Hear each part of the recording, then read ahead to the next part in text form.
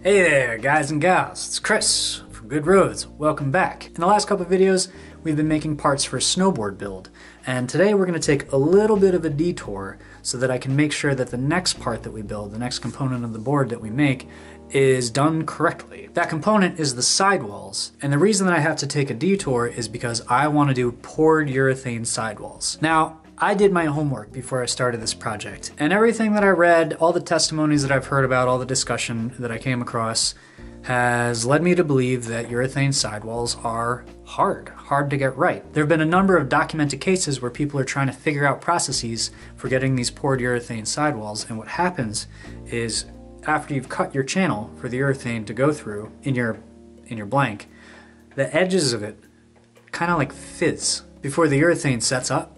And that makes for a really weak bond with the core. Now that's a trouble point in a snowboard. Those sidewalls are meant to take impact, they're meant to flex, but if they're not properly bonded to the core, they could split off and delam the whole board. That would be a critical failure. So what I want to explore today is different ways of treating all of the materials involved to try to reduce or eliminate that bubbling as much as possible. And for all the other shapers and builders out there, one other requirement for the way that I'm going about this is I am not making a pressure vessel. The fastest and easiest way to get rid of bubbles in urethane resin or any other resin is to put it in a pressure pot or a pressure vessel. And no way, I'm not building a 6-foot long pressure vessel to put snowboard cores in. Not at this point anyway, maybe in the future. Build a blast shield first and then maybe we'll build the pressure vessel. Anyway, for today, we are not going to be using pressure. We're going to try to get these sidewalls to bond and not bubble using different treatment methods. So put your lab coats on. It's time to do some science. The first step that I needed to take in this experiment was to make myself some test sidewall channels. And I knew this was something that I wanted to tackle when I made my core, so I built my core a little long. I cut off some of the excess core material and routed channels into it.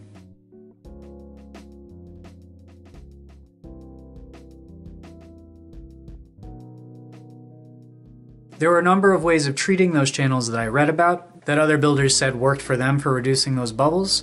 I'm going to be trying out 3 of them. The first set of treatments is to coat that channel in something. So I'm going to do one example where I coat the channel in a water-based polyacrylic.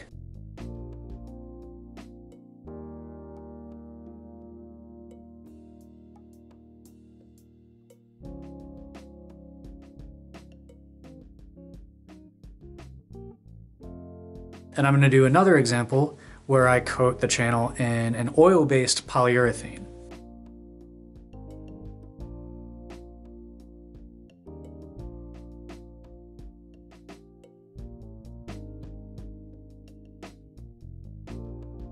As far as coatings go, I came across a bunch of different treatments that people say work. There are certain types of paint that people said work for them. There's the idea of lightly brushing some of the urethane on in like a thin layer. But I think as far as brushed applications go, these were the 2 that I wanted to test out the most. There was another treatment that I read about, and I don't see how or why it would work, but I was excited about trying it out. Can you guess what it is? That's right! It's fire! Someone offered a really thorough rundown of pouring urethane that involved a flame treatment to the channels before pouring. So we're gonna give that a try as well. The next thing that I need to do is pour my test side rails. Now I want these as much as possible to represent the sidewalls that I actually want to pour on the board. So I'm going to be using the same urethane, and I do hope to dye my urethane so I can get some cool color on the side of the deck. So I'm going to be sure to add some pigment to my part B before I mix the urethane together. You can see here that I'm not working in the shop. I've gone upstairs because my shop is very cold and I wanted the temperature to be warmer so that the resin would flow better, and I wanted it to be warmer because it gives it a better chance of curing correctly. Once my urethane was mixed thoroughly, I poured it into our channels, and then I applied another technique that I read about that's supposed to help with popping bubbles, which is as the resin is curing, you can run a torch or a heat gun over it. And that's supposed to pop any bubbles that make their way up to the surface. And I could tell right away that that actually was making a difference. Once the resin had set, it didn't make any sense for me to sit there with a heat gun anymore. It needs time to cure fully, so I waited a day and brought our little test subjects back down into the shop. And here they are roughed out. I've got my control, which has no treatment at all. I've got my test that was treated with a water-based poly. I've got my test that was flame treated, and I've got my test that was treated with an oil-based poly. Polyacrylic for the water and polyurethane for the oil. And I think that distinction becomes important, which is why I wanted to point it out. In some of these examples, you can already start to see the kind of foam that forms right where the urethane meets the wood. That's the thing that we're trying to avoid. But I didn't know if the foam was just on top because the bubbles had floated up, or if they were all the way through the test samples. So what I wanted to do was run them through the planer. That way we could get a cross section and see how the bubbles worked as you get down through the sidewall. To do that, I'm employing a neat machinist's trick. I've seen a couple YouTubers do this. You take some blue tape, you lay it down on one surface,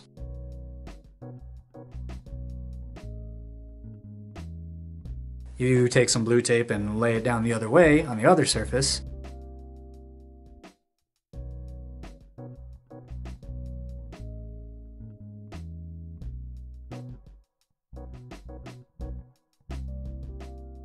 And then you super glue the tape to the tape. And that gives you a really strong bond, but you can also remove it very easily because it's just painter's tape.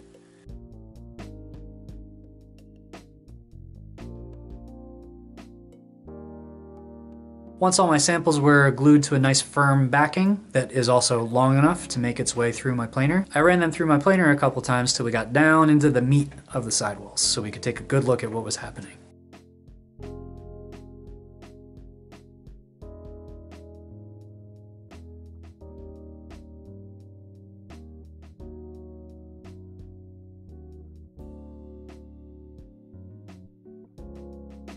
Let's first take a look at our control. This is the sample that wasn't treated in any way at all. You can see that I got some grain tear out from the planer. That's not an artifact of anything that happened with the treatment. That was just the way the wood was oriented going through the planer. But leaving that aside, we can still see that along the edges of that urethane, there are a ton of bubbles, and some of them are pretty big and significant. So this is why we're trying to find a treatment. This would make for a really weak bond and a board that would probably break first time you took it out on the mountain. Next up is the flame treated example, and this version didn't fare a whole lot better than the version that had no treatment at all.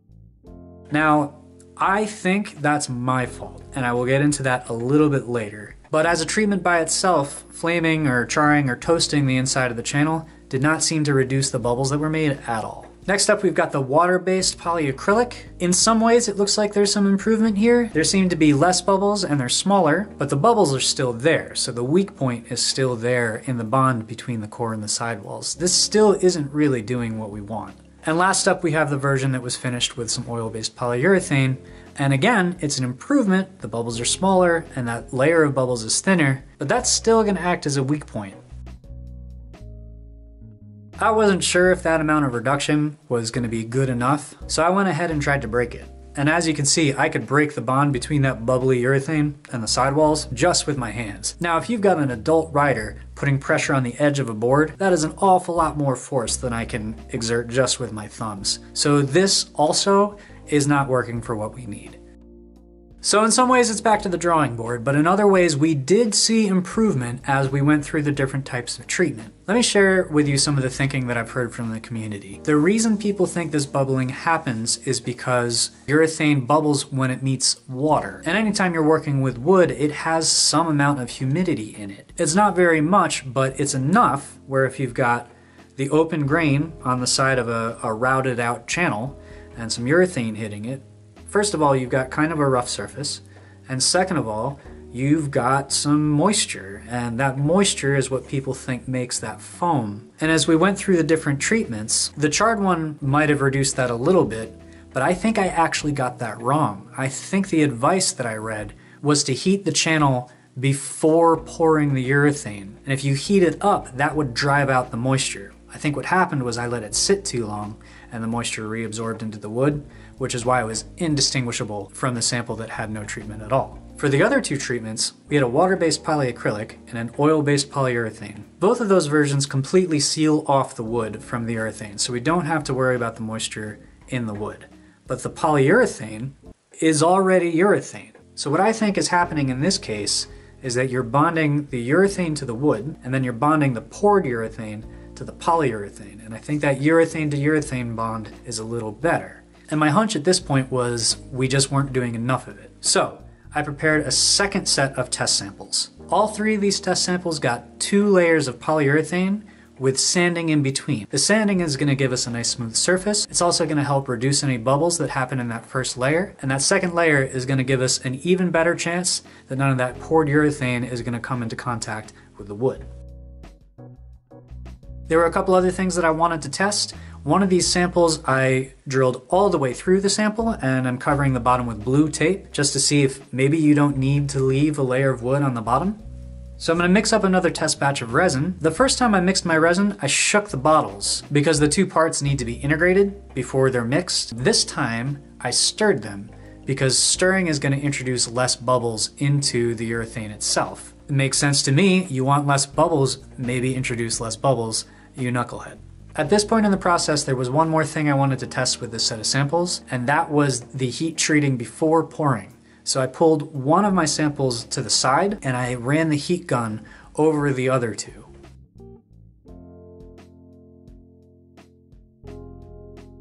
Once that was done, I poured my urethane. I hit all three samples with the heat gun, again to drive out and pop any bubbles that were sitting on the surface, and I did that until the urethane set.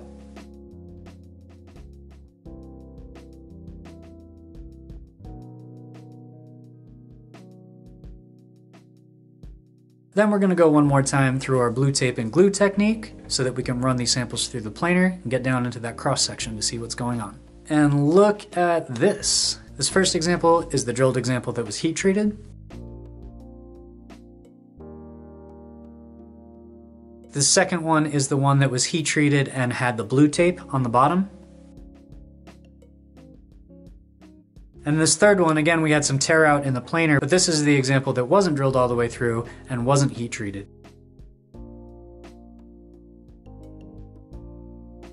All three of these examples look so much better than the first batch. There are next to no bubbles around the edges, and I think it would give us a really strong bond. I do think that hitting the channel with the heat gun before the pour made the slightest bit of a difference, and at the very least it's going to give us a better chance that our sidewalls are going to come out great.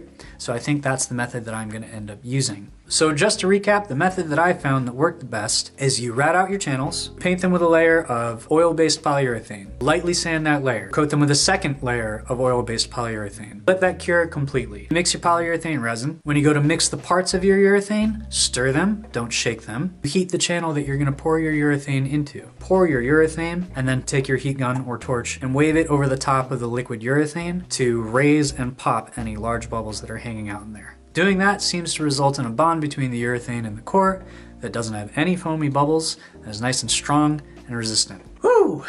Science! We did it. We came up with a treatment that should get us good sidewalls. I'm ready to go try to take this to the core. And I'm really glad that I didn't just rush in and try to do that without doing these tests beforehand. I think it was really useful. Anyway, I hope my little science experiment was informative and entertaining. There are varied opinions about this, and there are a lot of techniques for getting this right that I haven't covered. So if you want to discuss some of that, leave a comment down below. With this information, we're going to be continuing on with the rest of our snowboard build. This video is part of a series about my first real snowboard build, so if you're interested in seeing that, subscribe, stick along with me for the journey. I hope you enjoyed it, and until next time, I'll see you soon.